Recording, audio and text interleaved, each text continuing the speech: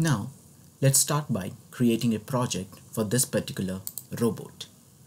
We'll click on robot and I will start by giving the name as robot1,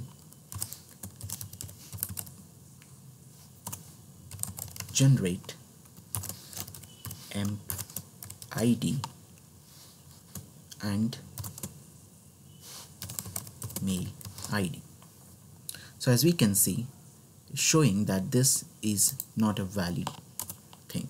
So I'll just add and email id. Then if you want to provide any description to it, you can do that.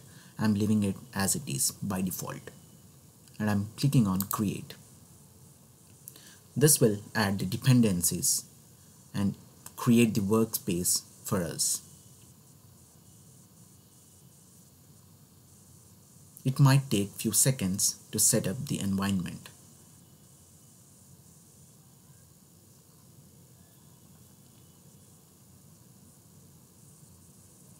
So once that is done, we'll have a blank project with us.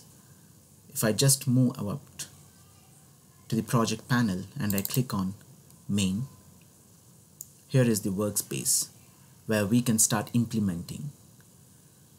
Let me take a sequence first. I'm just dragging it over here and the environment is set. Okay. So what we have to do right now is we have to start using the activities whichever might be helpful to us to achieve our end goal, which is to generate employee ID and employee email ID. As we can see, right now we are trying to work with Chrome. So for that, we have to make sure that we have the Chrome extension installed in our system. There is the Chrome extension. Because right now I have the Chrome extension installed, it's showing me this particular pop-up. Else it will show another different pop-up to us.